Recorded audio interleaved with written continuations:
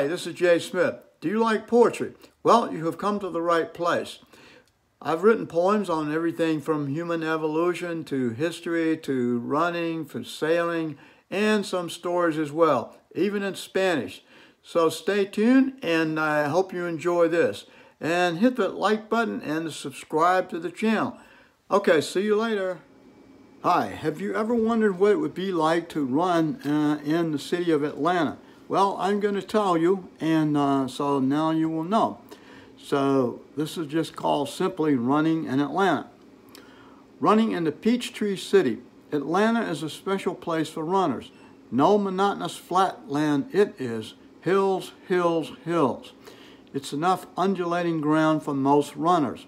Hills present a challenge for the runner. They force them to concentrate on the road.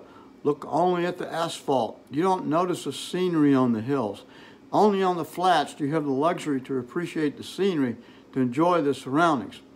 There's so many runners in Atlanta. On a cold, rainy, windy day, look out your window or watch while driving. Most likely you'll see at least one runner.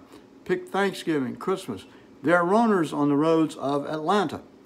It is such fun to listen and while you're running. You'll hear the sounds of civilization on the main streets, passing cars.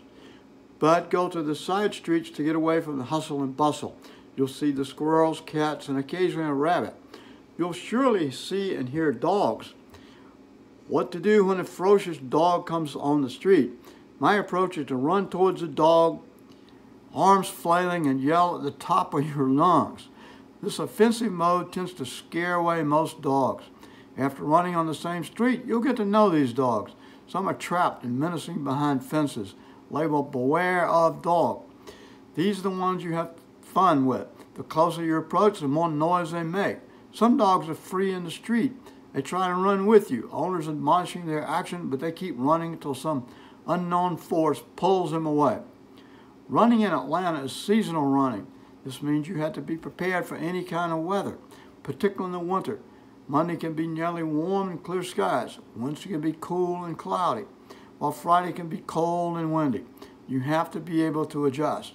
Then there's a punishing summer, so hot you want to run naked. But it's only during the summer you feel the maximum exhaustion and complete benefits of running. In the summer you long for cooler weather, and in the winter you long for warmth. But the spring and the fall are the best. Not too cold and not too hot. The beauty of the changing seasons, blooming flowers, colored leaves, refreshing winds. Ah, the joy of running in Atlanta.